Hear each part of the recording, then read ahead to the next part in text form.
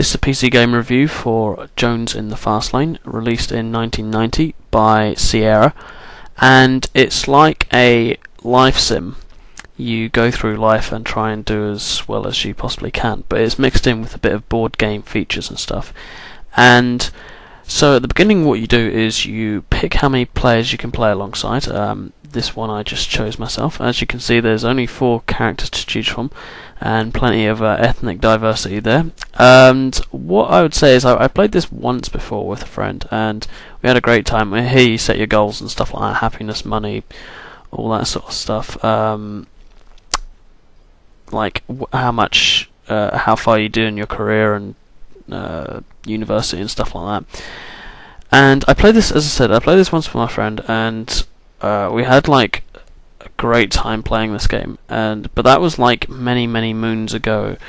And so I came back to this expecting like to really enjoy this game and love it, and just basically go through the motions and just be able to say that this is a great game. But you know what? Like, having played it, maybe it's just because it was one player, but I just really didn't enjoy it all that much. It's an early form of sort of life sim, so like there's no sort of great 3D graphics and stuff like that. Here I was taking on Jones, as it were, like the computer opponent, and there's no great graphics. That doesn't really bother me. I kind of liked the form back then, but it's just kind of a little bit too simple, and there's not enough depth to this game. That's the biggest problem. I like the whole style of it, actually.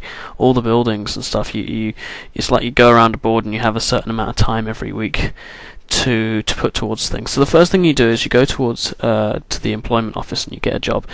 You can only get like a really basic job, and because you haven't got any skills or any sort of education or anything like that. So I couldn't even get what was that one now? That was like in a clothing store or something. I don't know. I wasn't too sure that was. So I managed to get like a cook's job anyway.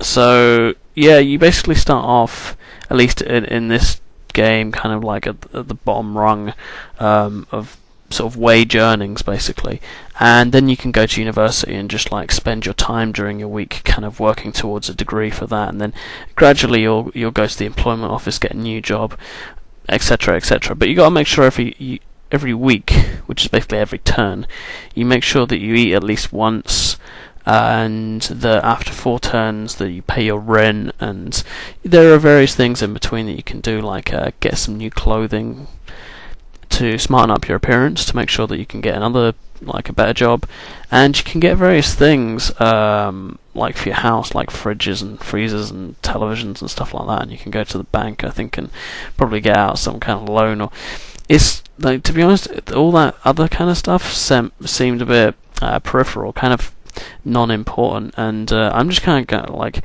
all these scenes are kind of cutting in between. But here's the rent office, and you can have your standard sort of rental apartment, or you can have your like security apartment, which I suppose prevents you from being broken into more. But really, this game was kind of boring. I played it like 2.5 to maybe 3 hours in one stint, because I couldn't find where the save feature was on this kind of old DOS game. So I said to myself, well, I'll play it towards the seeming end. The end never seemed in sight, even when I was like, I had the best job in the game, and Jones was a little bit behind me, although I was playing it on easy. And so yeah, you see things like this, like less time due to hunger, and rent is due and stuff. So there are varying constraints on you, but it's just kind of a bit dull. I mean, I can easily say after that 2.5 hours, 3 hours, I will pretty much never go back to it. And that's not just because it's a 1990s game. There are other games that are classics that I can go back to and just say, that was a lot of fun. But this one wasn't like that. It was just kind of dull and going through the motions every turn. Go to eat, go to work, go do a bit of education or whatever, and that was it.